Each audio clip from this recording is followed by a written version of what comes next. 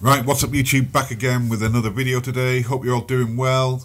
Please don't forget, if you find these videos helpful, if you get the time to watch it, just leave me a like, subscribe and leave a comment as well. Thank you. It does help the channel.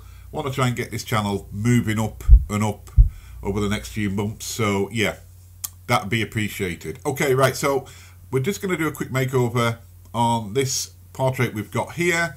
The girl has got very little makeup on, as you can see, and we're just going to give her that bit of a boost to give it a final image production. Okay, so first things first, we'll just make sure the AI has got all the points right on the face.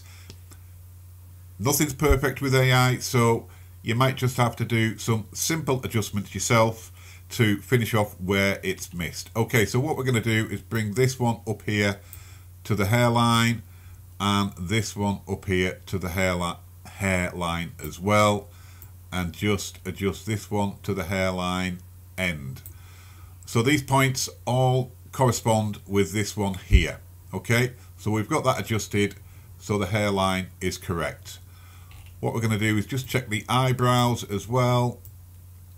Make sure they're all in the area.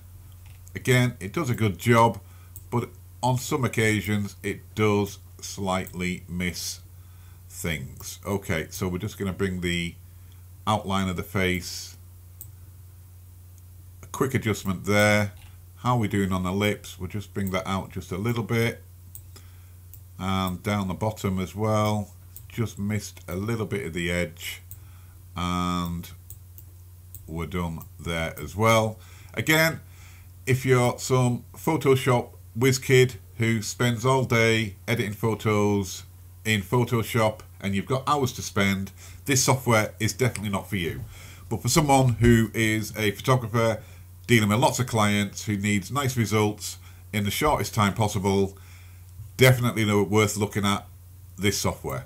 I've been using it for a lot of years, like I've said in previous videos, and yeah, I'm always happy with the results, and so are the clients. So okay, so I'm happy there. So this is going to be, again, just a quick makeover of this face we've got on the screen now, and we're going to start off with the shape of the face. So if I'm looking quickly at the picture, I can see this eye is a little bit closed compared to the other side, so we're going to fix that now.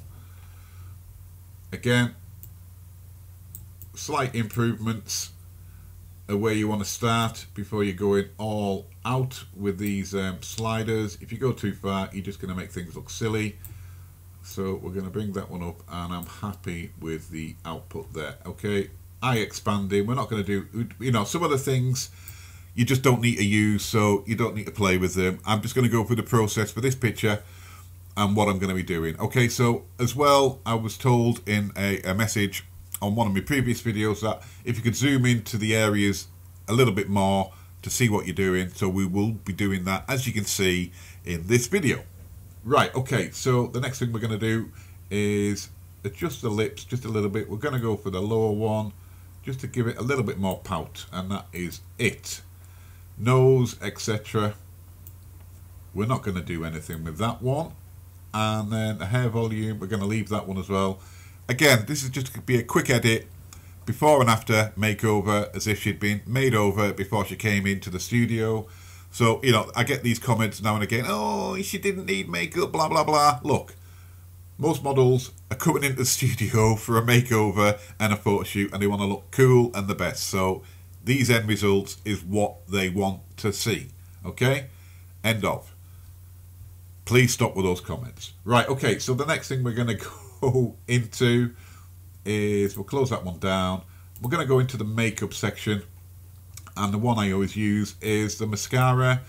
Now this slider here will add eyelashes, etc. to the eye area, and we're going to go for the thickest texture, and then we're going to go for a thick application. Okay, once we've got the thick one on, we can bring them down just a little bit as well.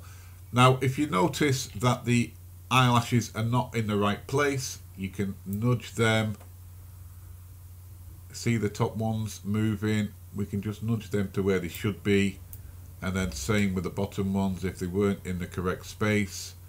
Again, you can buy all these sort of things as brushes in Photoshop, which when you start paying for all these things, it adds up to a lot of money, whereas all these things are included in the software for less than £50. You cannot go wrong. Simple as that. Right, okay, so the next one we're going to go for is the eyeliner, and we're just going to bring a little bit to the top and then a little bit to the bottom as well. Now there's different sort of styles you can use in here as well. One of the popular ones is like the cat eye look, and then we'll just bring the opacity up, and then you can see here it's put these little cat's eyes to the side of the eye on each side. There's a subtle one as well, which I think I will use on this occasion. It's just a little flick that a lot of people go for, so we're going to use that one as well. Again, she's got a little bit of colour in the cheeks there, so we'll add a slight extra kick of the blusher section. As you can see, you just see it on the cheeks there. We're just going to bring that up to around about just under 50%. Okay, eyebrow pencil we're not going to use, because if I use that on these, our eyebrows are quite thin anyway, and they've been brushed up. If we use a pencil, it's going to give that silly look that we don't need to do with this model. Okay, eye section, into the eyes. Whitening the eye, we're going to bring that to probably around the 28% mark. Cleaning the eyes there, you can see what it does. I will zoom in, as you can see. We'll bring that around about the 48 and just clean the eyes, whiten the eye area as well. I think I'm happy with that look. Okay, pupils. I just want some of that catch light gone, so I'm going to bring this one up to round about the 100%, and we're going to darken pupil size. We don't need to.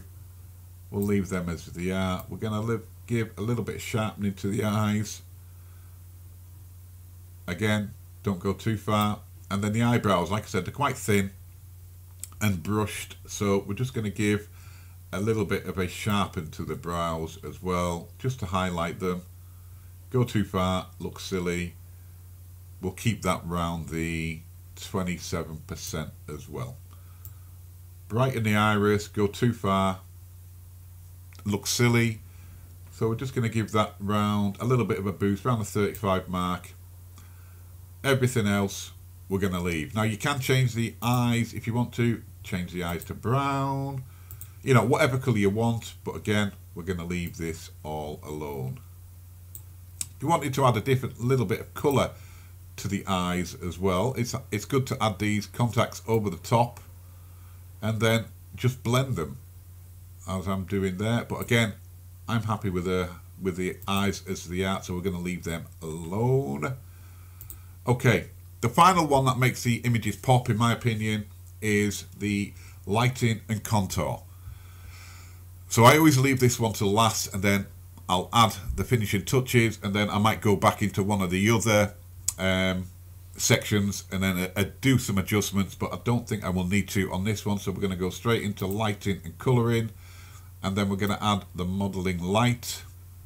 As you can see, it gives a bit of depth to the side of the face as we're doing there. So we're just going to bring that to probably 30%, and then a little bit of shadow on the left side, a little bit of shadow on the right side of the image.